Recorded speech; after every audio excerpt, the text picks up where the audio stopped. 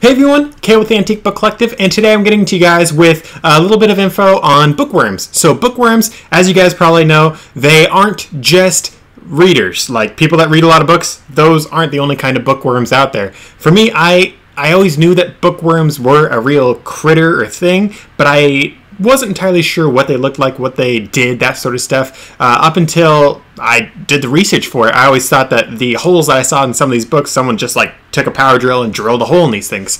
Of course, I found out that's not necessarily the case, and I wanted to show you guys two different books that I have that have some bookworm damage. Neither book has really severe bookworm damage. One of them you can barely tell, but there is bookworm damage in these books. This is something that you should look for when you are buying books. Personally, I don't find that it damages the value of books too much. Yes, it does damage the book. The book is obviously not in perfect condition once it has bookworm damage, but it isn't the end of the day because a lot of the times the bookworm damage, from my experience at least, doesn't completely ruin the book. I have seen photos of bookworm damage that goes throughout the entire book and the book is just toast. I mean, it looks like an ant colony was inside of it. But for me, from my experience, I've sold thousands and thousands of books, tens of thousands of books, and I have had 3 books that have bookworm damage in them. So for me, as I said, I find it is a little bit rare. I mean, we're talking like less than 0.1% most likely. So with that said, I just wanted to show you guys these 2 books. So this first book is a book on Lincoln from 1865, and then we have, then we have Uncle Tom's Cabin from 1885. So as you can tell, these are 2 old books. From my experience, on top of the other stuff that I shared about bookworms, from my experience, the books that I normally find that have bookworm damage are generally older books like these, ones from the 1800s. Of course, as I said, I've only had 3 of these books happen, but for all 3 of them to be from the 1800s, that sort of makes me think that there might be something that happened back then to make the paper inside the books more delicious to bugs or something. I don't know. But with that said, first book, we have a tiny, tiny divot right here on the front cover. So I have not actually seen bookworm damage go through leather, not even in photos, because I did pull up photos to look at all this stuff because, as I said, I don't encounter it very often. So this tiny, tiny hole, I am 99.9% sure is bookworm damage. You could sort of tell it's bookworm damage when it's sort of like rounded holes. Like this obviously is not a tear. This isn't someone dropped something on it. It clearly looks like something came in and chewed away this little section of the cover. When you guys have bookworm damage, generally the holes that you have will be very smooth. There's going to be a round end on one end, and it's going to be not too thick. Sorry. And here's a 0.7 lead pencil, mechanical pencil. So see about how thick the black part where the lead comes out is. So I find that the holes are generally about that size or potentially a little bit bigger. I don't have anything on me to show you guys for about how big it does get, but in the next photo you guys will see roughly how big the biggest one I've seen is. Of course there are ones that are a little bit bigger than this for how thick they are, but oftentimes they are not very thick at all. So with that said, this little hole here, it's not very big, but it definitely is bookworm damage from what I could see. So next book, again, that's Uncle Tom's Cabin, 1885. We got all the book. As you guys can see, the pages on this are pretty yellowed. That's something else that I see with books that have some bookworm damage. Generally, the pages are more yellowed. Obviously, that has something to do with the fact that these books generally are from the 1800s from my experience. But in addition to that, that seems to be a common factor is these books have yellowed pages. So maybe that's how it sort of happens, is the whole factor of, well, these pages were made a certain way, so that's why the bugs like it more. I don't entirely know. But with that said, I'm just going to show you guys a shot of, let me blow it out, of the little bookworm hole. So as you guys can see, it's right there, and it goes through here. I'm going to show you guys another shot. That's what it looks like from the outside. So from my experience as well and what I've seen in photos, generally the bookworm damage is going to be more on the bottom of the book or sometimes on the top. Basically, it's because the thing that made the hole, it's usually a larva. So like a bug is going to lay a egg on your book, and then the egg is going to grow and eat your book and eventually spawn and crawl away.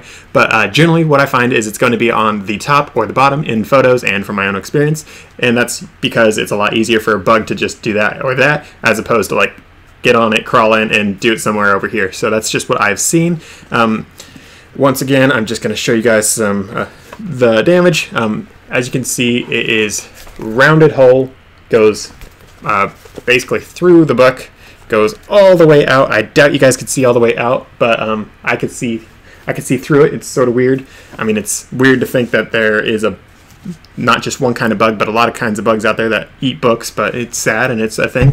And if you guys aren't sure exactly what bookworms are, I'm going to have other videos. I will, if you guys want to learn more about it, you can subscribe right down there. I am going to do a playlist, so at the end of the video, you can check out the playlist right there, most likely, because there's a lot of info on bookworms that I want to share with you guys. Of course, this is the first video on bookworms, so there's not going to be a lot in the playlist. There's going to be one video, but later in the future, there are going to be more videos on that, so check out that playlist.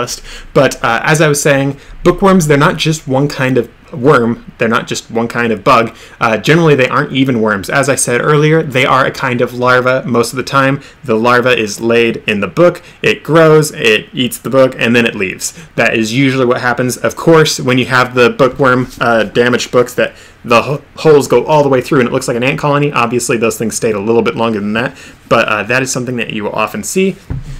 As such, the damage oftentimes isn't too severe because they usually come, they eat, they leave, if we're doing a Bug's Life reference. But generally, the damage isn't terrible. It is obviously a eyesore.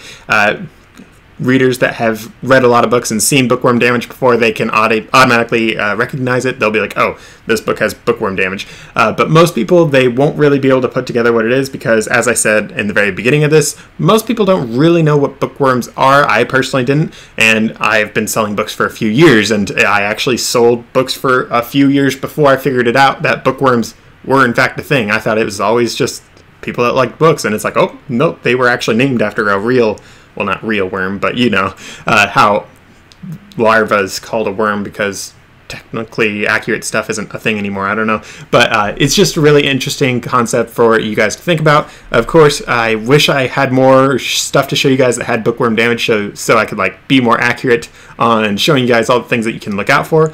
But oftentimes, I don't find the books. As I said earlier, I've only come across 3 books. Oftentimes, though, what I see in photos and from my own experience, it's just one little hole drilled through. I've never seen it on the cover up until this Abraham Lincoln book.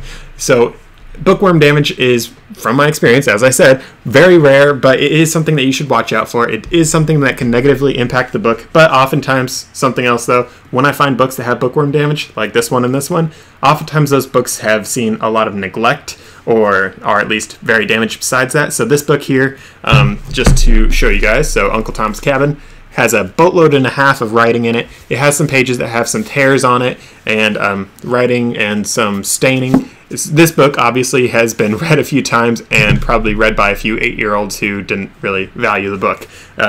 On the other hand, we have this Abraham Lincoln book. As you guys can see, it's got a severe stain. It had a lot of water damage on it.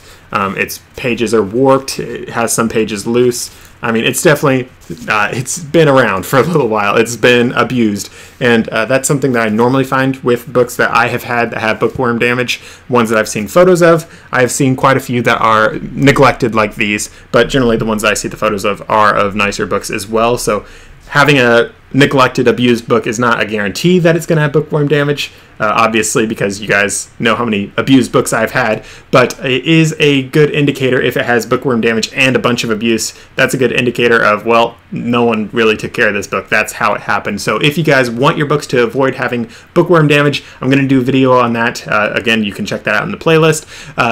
I will do that in the near future. And bookworm damage, though, it's pretty easy to avoid. All you have to do is make sure that your books are safe, make sure they don't get wet. Bugs, they like high humidity, so if you guys could get a dehumidifier for your antique book business, that could be a really nice thing. Dehumidifiers, they basically take moisture out of air, and if you can get enough moisture out of the air, it can actually help your books last longer, because too much moisture can cause foxing, molding, all that sort of mildew damage to your books. In addition to that, it can get the pages on your books a little bit wavy if it gets humid enough. Oftentimes it doesn't get that humid, but that is potentially a risk. But with bugs, if you can get the humidity low enough, bugs actually can't live.